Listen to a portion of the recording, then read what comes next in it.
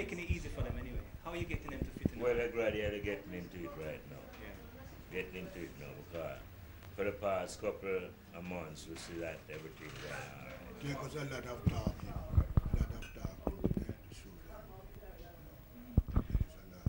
And they keep saying, "You're a jazz musician." We say, "Yeah, we're a jazz musician too, but we don't play that weird thing, except it's jazz concert." And you go out of tune and all, and with the ska music, you have to stay in tune at the rhythm. You have to play in the progression and the rhythm. Now tell me, how do you feel? I mean, once upon a time, the Jamaican ska music was looked upon as something not really. Well, they used to dismiss it. But here we are. Byron used to do that. Yeah. Byron used to deteriorate in music. They used to feel it's a kind of rebel music.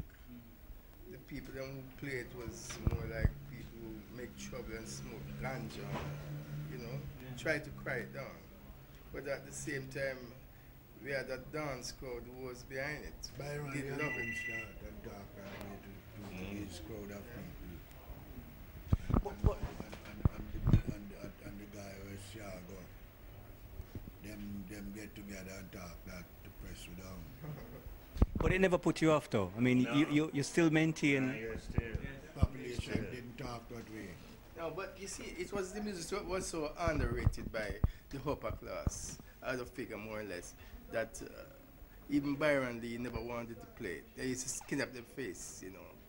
Byron Lee and a lot of other musicians.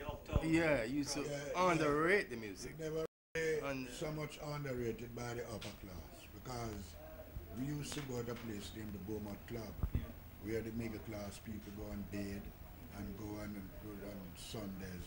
And when we go there, it's pure big, nice lawyers and those type of people.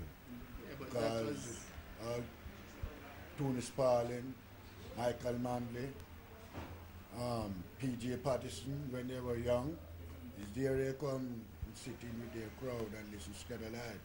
And the Beaumont Club crowd was nice people, was a rebel. When we go, when Cox keep him show at the beach out there, it's nice people come, decent people. Yes, but Ken Lazarus and Byron Lee always cried on the music. Yes. Underrated music. Yeah, Underrated say them not playing that, them playing jump up. All Carlos. All of them did underrated music. Carlos Malcolm. Yeah. Because Carlos Malcolm come and play, his band come and play with our band, and the people stone them. Yeah, stone them off of the palace stage. Yeah, they were playing a certain type of music, like Team from the Apartment and them type of, you know, sophisticated sounding music. They never want this music. Those Byron Lee, Ken Lazarus, and Siago, the whole of them is friend and labor rights together. So them was trying to mix our band within politics, because at the time Michael Manley come around our band, P.J. Patterson come around our band, even Dudley Thompson and the whole of them is one group of people. Few of them come around, but the majority of people was really the poor kids. Them you sit on the corner dancing the music and out first as all, and you know, Jubilee and what the other one name on North Street again? All them type of clubs on North Street. You'd find the poorer kids them there dancing and moving. Them was all the people who come and come from out of Bridgeview, or down Lad Lane and Water Lane and crazy. You see, them couldn't stop our music because the youths them for it, so them trying to farm, not for them farm. And the same thing happening here, the youth is for our music, and the same thing will happen here again. Of course, because I mean, in the early 70s, late 70s, I mean, two-tone, the ska people picked up, I mean, two-tone, white kids of England picked up on the ska. And another resurgence again of the ska music. Those little kids are the ones who create the dance move and shuffle and everything. It was them on the corner doing that. And the girls them. It wasn't them society people. Society people come down and start learning it. Learn how to shuffle from them. Yeah. True. That's the whole thing. Now you're going to be performing in London. What are your feelings on that? I mean, you've been here a couple of times. I know you're going to be performing. I don't feel any way good. I feel good because the people want to hear us again. Yeah. And hear new stuff that we play and old stuff, new and old.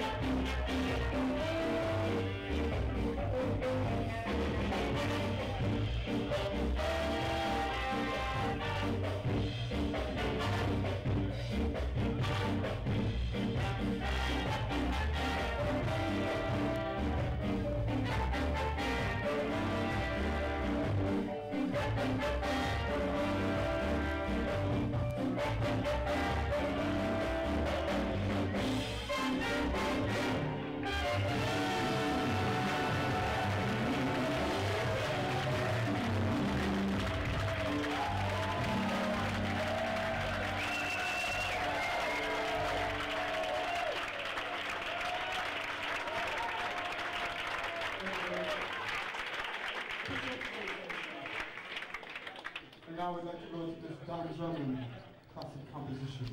It's called Eastern Standard.